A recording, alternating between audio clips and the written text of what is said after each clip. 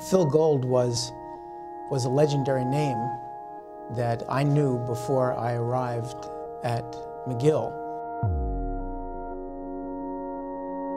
He had an extraordinary discovery of the carcinoembryonic antigen, which invented a new field, the biomarker field. We've been looking for 2,000 years for ways to replace the symptoms that people complain of with more reliable markers that might show us abnormalities of disease, of potential for disease, long before the disease occurs.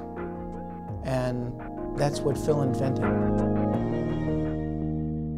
It was interesting, in fact, what happened, because we'd actually started to do the work in 1963. It was moving toward, we hoped, and I had taken something called gel plates home with me to see whether or not I would find any reaction between an antiserum and the tumor tissue extract.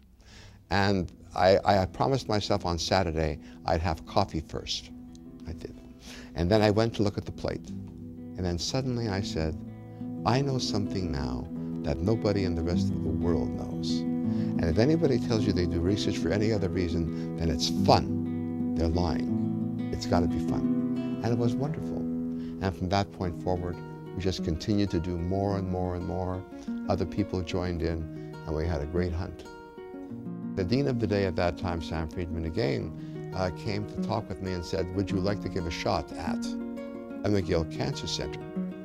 It was something I couldn't refuse, okay? That's an offer you don't refuse. Phil had an open mind, which was important. Phil was telling me that the cancer center, as it was then, was going to progress. There was going to be an expansion, a lot of money put into it to develop it, take it forward, bring in more scientists, and it sounded exciting. I would sit around in my office periodically and I would doodle a building next to the McIntyre that was going to be the McGill Cancer Center.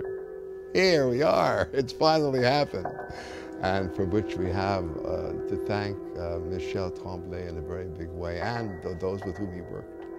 So it's a dream, and it's happened.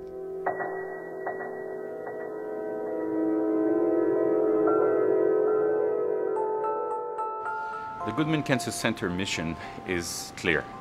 We need to do outstanding science, bring this to the clinic as fast as we can, train the new generations of cancer researchers, and also inform the public and our clinician colleagues that basic science is very important. This is the only way to get to the cure eventually.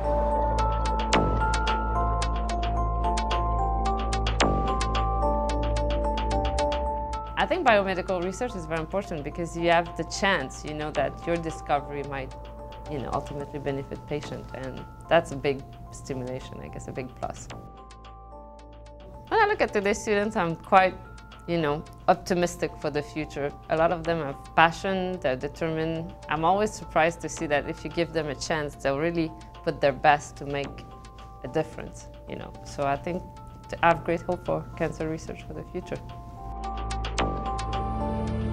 Moving into the brand new Goodman Cancer Center at McGill has given us a larger space to work in with a lot of new hardware and machinery to make our research move along at a faster pace.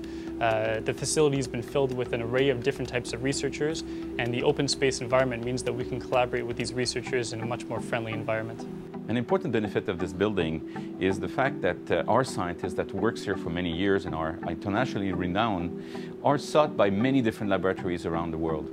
And the fact that we're improving the facility, bringing new equipment, making this place much competitive and much more attractive, ensure that they remain in Quebec, they remain at McGill University, and this is a great benefit for McGill, Quebec, and Canada. One of the correlates of doing complex, big science in this century is that it's very expensive. And the universities of the world who are at the top of their game are dependent not only on governments and funding agencies, but on the generosity of strangers. on the ability of people like the Goodmans to connect with the rest of humanity in a unique way. Philanthropy is the link between the present and the future, and philanthropy is absolutely critical to being successful in this quest to find not the cure, because there will not be a single one, but the cures for cancer and all of the other chronic diseases which afflict us. This building would not have been possible without private donations. What they allow us to do is to build the building, buy new equipment, equip the new laboratories with the latest advances in technology for cancer research.